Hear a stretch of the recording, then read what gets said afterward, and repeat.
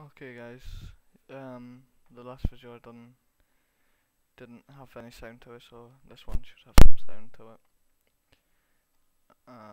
So this is a tutorial on how to make a DFX2 cooperative map for online.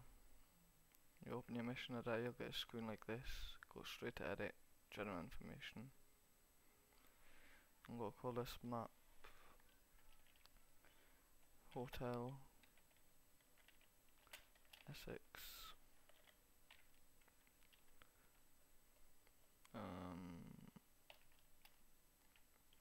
You don't need to put the fancy little letters in, I'm just doing that for the tutorial.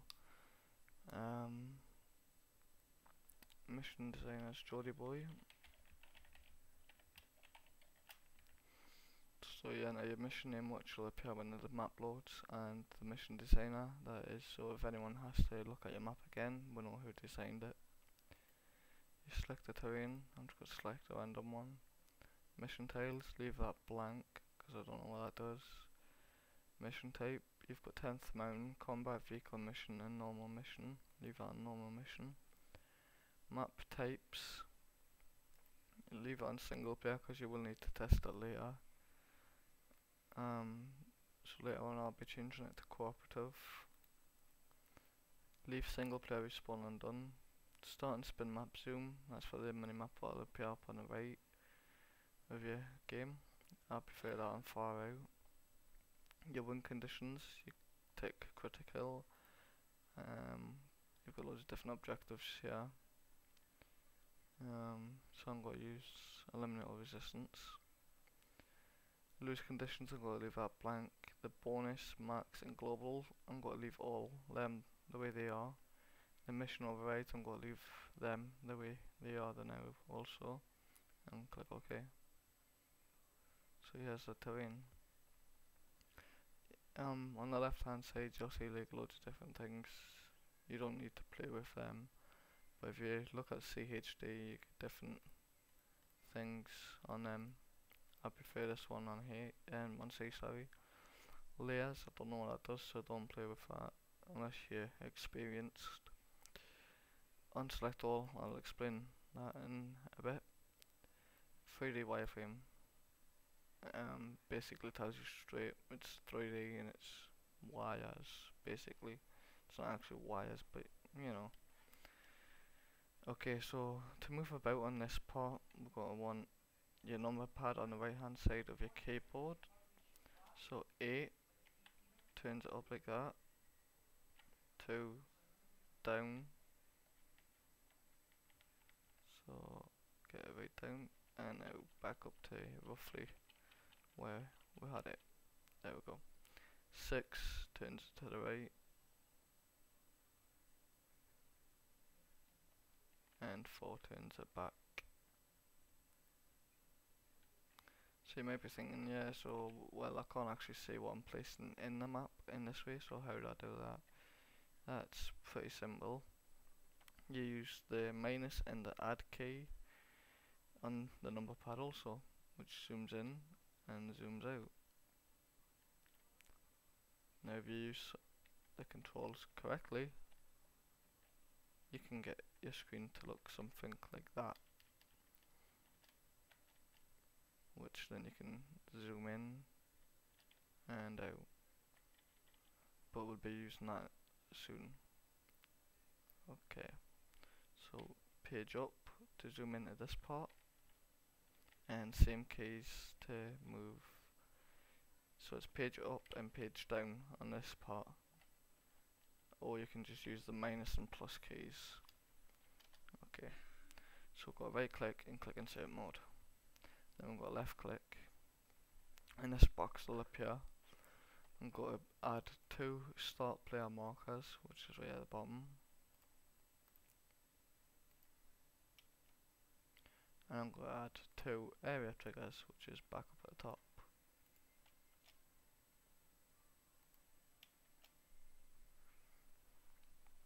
And now I'm going to go on to edit. I'm going to click on area triggers, Control T for shortcut.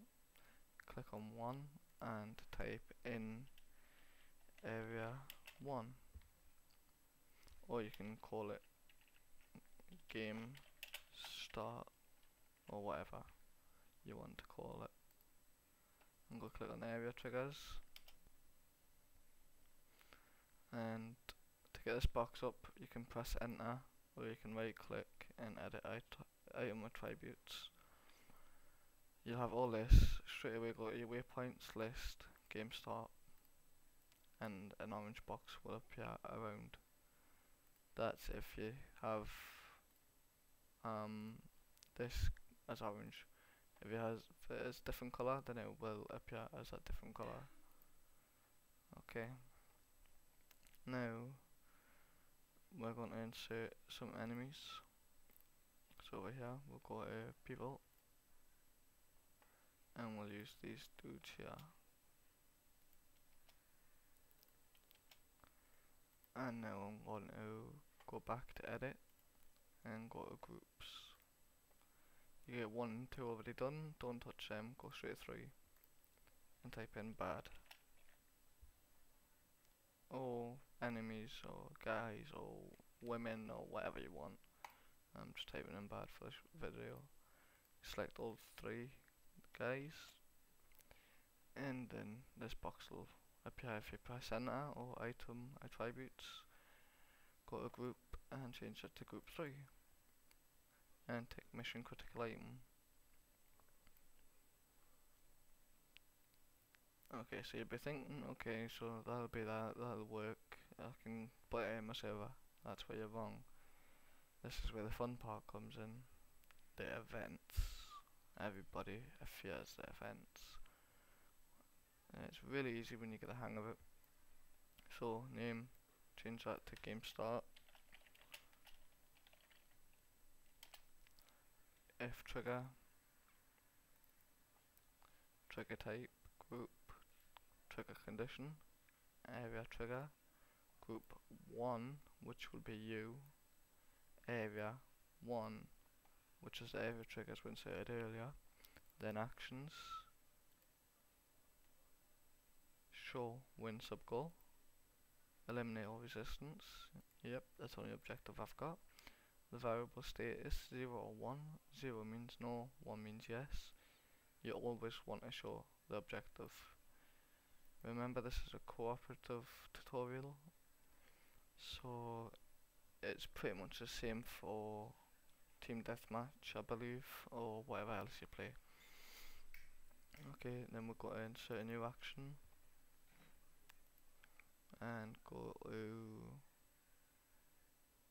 win sub goal, eliminate all resistance. No, sorry, forget that. I'm going to create a new event.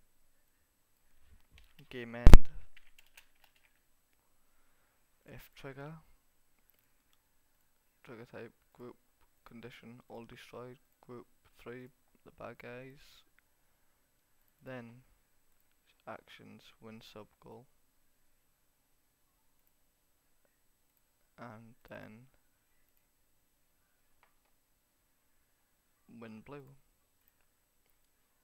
Click OK, and then remember the map name was Hotel Essex, so we'll copy that. And we're about to save it in a second, but like I said earlier, I'll explain on select all. If you have like loads of things selected and you don't want to select like everything again to unselect them all or whatever, just click on select all and it does that. So if you press and hold shift key and drag a box around, you can see they're highlighted. By this area also tells you that they're highlighted. Click on select all.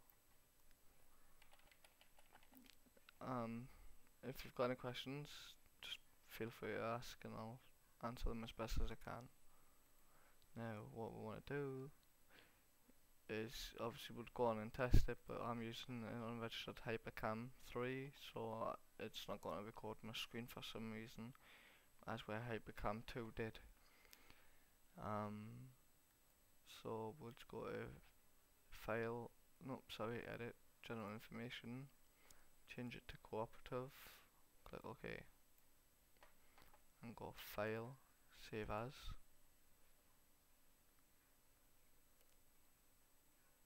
and it should automatically save in your correct folder.